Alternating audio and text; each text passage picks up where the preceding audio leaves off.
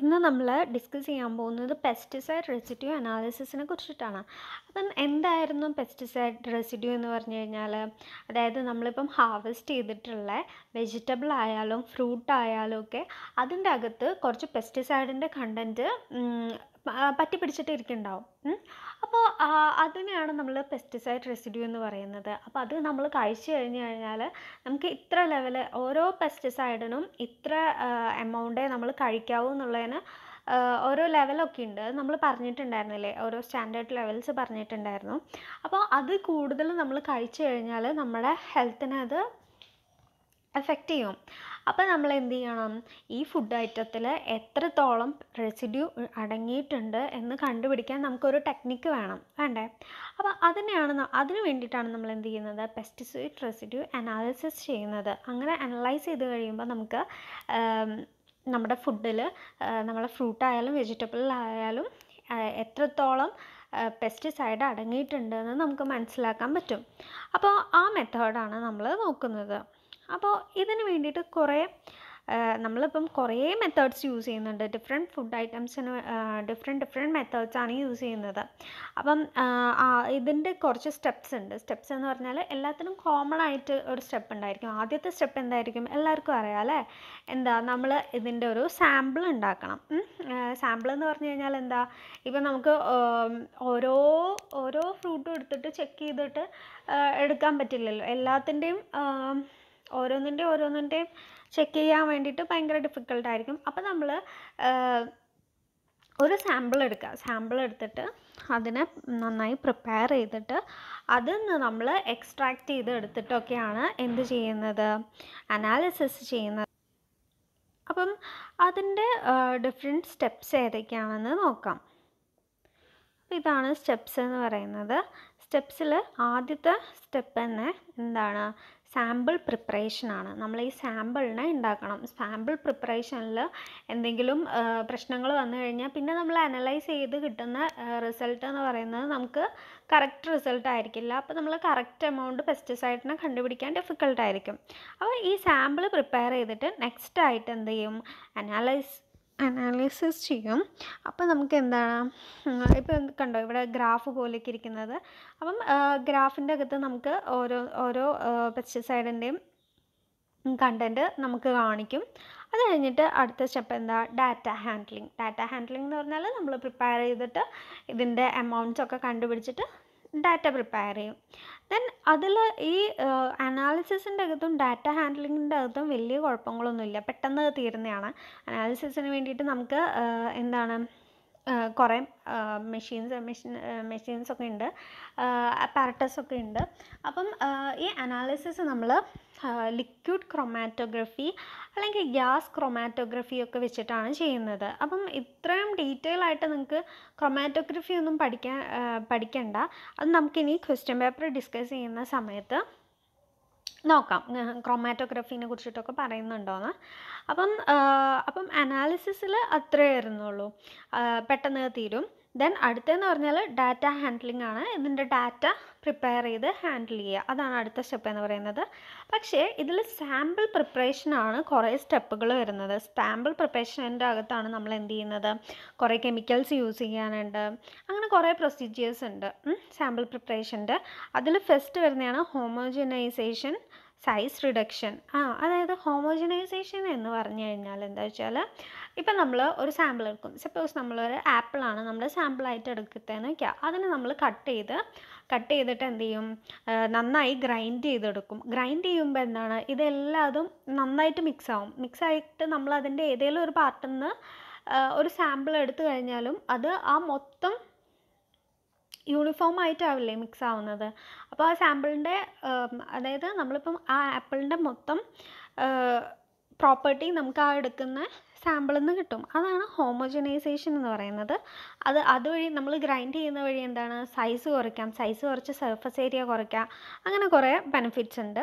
Then extraction ഉണ്ട്, then concentration, clean up, then analysis.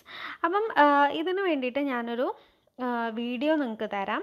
അപ്പോൾ ഇതിൻ്റെ മെത്തേഡ്സൊക്കെ, അതായത് ഇതെങ്ങനെയാണ് ചെയ്യുന്നതെന്നുള്ളത് നല്ല ആനിമേഷൻ വഴി കാണിച്ചിട്ടുള്ളൊരു വീഡിയോ ആണ്. അത് കണ്ടു കഴിഞ്ഞാൽ നിങ്ങൾക്ക് എങ്ങനെയാണ് സാമ്പിൾ പ്രിപ്പയർ ചെയ്യുന്നതെന്ന് കറക്റ്റായിട്ട് മനസ്സിലാക്കാൻ പറ്റും. അപ്പം ഇത് കഴിഞ്ഞിട്ട് അനലൈസ് ചെയ്ത് കഴിഞ്ഞിട്ട് എന്ത് ചെയ്തു, ഡാറ്റ ഉണ്ടാക്കി. ഇത്രയാണ് നമ്മുടെ പെസ്റ്റിസൈഡ് റെസിഡ്യൂ അനാലിസിസിൻ്റെ സ്റ്റെപ്സ് വരുന്നത്. ഓക്കെ, ദെൻ നമ്മളിപ്പം സാമ്പിൾ ഉണ്ടാക്കുമെന്ന് പറഞ്ഞു. അപ്പോൾ സാമ്പിൾ ഉണ്ടാക്കുന്നതാണ് മോസ്റ്റ് ഇമ്പോർട്ടൻറ്റ് സ്റ്റെപ്പും. അതുപോലെ തന്നെ ടൈം കൺസ്യൂം ചെയ്യുന്നതും നമ്മൾ എന്തിനു വേണ്ടിയിട്ടാണ്, സാമ്പിൾ ഉണ്ടാക്കാൻ വേണ്ടിയിട്ടാണ്. സാമ്പിൾ ഉണ്ടാക്കി കിട്ടിക്കഴിഞ്ഞാൽ നമുക്ക് പെട്ടെന്ന് അത് ചെക്ക് ചെയ്യാം, പെട്ടെന്ന് അനലൈസ് ചെയ്യാൻ പറ്റും, അങ്ങനെ പെട്ടെന്ന് അതിലത്തെ കണ്ടൻറ്റ് കണ്ടുപിടിക്കാൻ പറ്റും. അപ്പോൾ നമ്മൾ കോമൺ ആയിട്ട് യൂസ് ചെയ്യുന്ന ഒരു മെത്തേഡാണ് എന്താ, ക്യൂച്ചേഴ്സ് മെത്തേഡ് എന്ന് പറയുന്നത്. അപ്പോൾ ഈ മെത്തേഡ് എന്താണെന്ന് വെച്ചാൽ one of the most used sample preparation method for extraction of pesticide from fruits and vegetable ക്യൂച്ചേഴ്സ് method. ഈ മെത്തേഡ് വഴിയാണ് നമ്മൾ ഫ്രൂട്ട്സിൽ നിന്നും വെജിറ്റബിളിൽ നിന്നുമൊക്കെ നമ്മുടെ സാമ്പിൾ പ്രിപ്പയർ ചെയ്യുന്നതിൻ്റെ മെത്തേഡ് എന്ന് പറയുന്നത്. അപ്പം ക്യൂച്ചേഴ്സ് എന്ന് പറയുന്ന വേർഡിൻ്റെ ഫുൾ ഫോം എന്ന് പറഞ്ഞാൽ QU ഇൻഡിക്കേറ്റ് ചെയ്യുന്നത് ക്യുക്കാണ്, ഇത് ക്യുക്കസ്റ്റ് മെത്തേഡാണ്. ദെൻ ഈസി ആണ്. ദെൻ CH എന്ന് പറയുന്നത് ചീപ്പിന് ഇൻഡിക്കേറ്റ് ചെയ്യുന്നതാണ്. Effective. Then rugged and safe.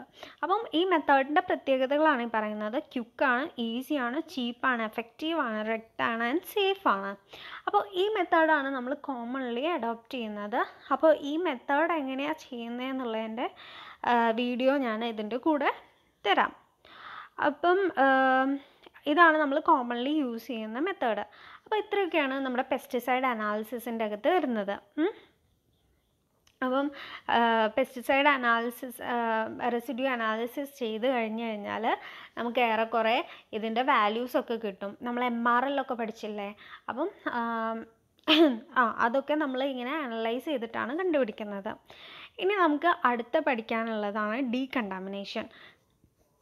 Decontamination എന്ന് പറയുന്നത് എന്താണ്? കണ്ടാമിനേഷൻ എന്ന് പറഞ്ഞു കഴിഞ്ഞാൽ എന്താ, നമ്മുടെ പെസ്റ്റിസൈഡ് വന്നു കഴിഞ്ഞിട്ട് അപ്പം pesticide residues R detected in vegetables, fruits, pulses, soils and other food commodity after there pre-harvest or post-harvest application. The deposition of pesticide in different food parts varies with the nature of the pesticide applied and type of commodity and the environmental conditions.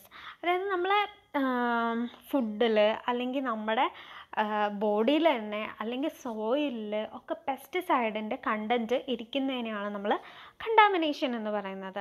അപ്പോൾ decontamination എന്ന് പറഞ്ഞാൽ എന്തായിരിക്കും? ഇതിന് നമുക്ക് എന്താ remove ചെയ്യണം അല്ലേ, അതിനെയാണ് നമ്മൾ ഡീകണ്ടാമിനേഷൻ എന്ന് പറയുന്നത്. അപ്പം നമ്മൾ എന്ത് ചെയ്യും, നമ്മുടെ ബോഡിയിലൊക്കെ വന്നു കഴിഞ്ഞാൽ നമ്മൾ എങ്ങനെയാണ് ഡീകണ്ടാമിനേറ്റ് ചെയ്ത് കളയുണ്ടാവുക? നമ്മൾ നന്നായി വാഷ് ചെയ്തിട്ടൊക്കെ കളയും അല്ലേ. അതുപോലെ തന്നെ സോയിലിൽ വന്നു കഴിഞ്ഞാൽ അത് ഡീകണ്ടാമിനേറ്റ് ചെയ്യാൻ വേണ്ടിയിട്ട് കുറേ മെത്തേഡ്സ് ഉണ്ട്. Then decontamination of pesticide residue from food commodities therefore remains main concern for consumers, particularly when these are consumed raw. Okay, then several decontamination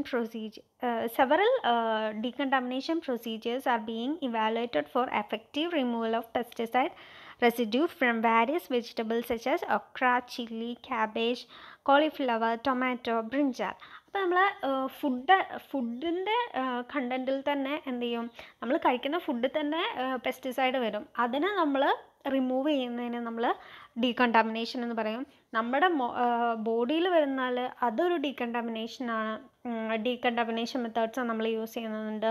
അപ്പോൾ നമ്മൾ ഫുഡ് ഐറ്റത്തിൽ നിന്നൊക്കെ റിമൂവ് ചെയ്യാൻ വേണ്ടിയിട്ട് കുറേ മെത്തേഡ് ഇപ്പോൾ ഇവാലുവേറ്റ് ചെയ്തിട്ടുണ്ട്. അപ്പോൾ അതിനെക്കുറിച്ച് നമുക്ക് ഡിസ്കസ് ചെയ്യാം. അപ്പോൾ നിങ്ങൾ നിങ്ങളുടെ അസൈൻമെൻ്റ് ആയിട്ടാണ് എന്ത് ചെയ്യേണ്ടത്, ഡീകണ്ടാമിനേഷനെ കുറിച്ചിട്ടൊരു അസൈൻമെൻറ്റ് ചെയ്യണം. അതുപോലെ തന്നെ പെസ്റ്റിസൈഡ് കെമിസ്ട്രി എന്ന് പറഞ്ഞിട്ടൊരു ടോപ്പിക്കുണ്ട്. അപ്പോൾ ഇതെന്താണെന്ന് വെച്ച് കഴിഞ്ഞാൽ പെസ്റ്റിസൈഡ് കെമിസ്ട്രി സിമ്പിളാണ്, കാരണം നമ്മൾ പെസ്റ്റിസൈഡിൻ്റെ സ്ട്രക്ചേഴ്സൊക്കെ കിട്ടും. അപ്പോൾ അത് നിങ്ങൾ നോട്ടിൽ വരച്ചിട്ട് സബ്മിറ്റ് ചെയ്യണം. അതുപോലെ തന്നെ ഡീകണ്ടാമിനേഷനെ കുറിച്ചിട്ടും ബ്രീഫായിട്ട് എഴുതിയിട്ട് സബ്മിറ്റ് ചെയ്യണം. അതാണ് നിങ്ങളുടെ മൊഡ്യൂൾ 3ത്തെ അസൈൻമെൻ്റ് ആയിട്ട് വരുന്നത്. അങ്ങനെ മൊഡ്യൂൾ 3 ഇവിടെ കംപ്ലീറ്റ് ആയിട്ടുണ്ട് കേട്ടോ.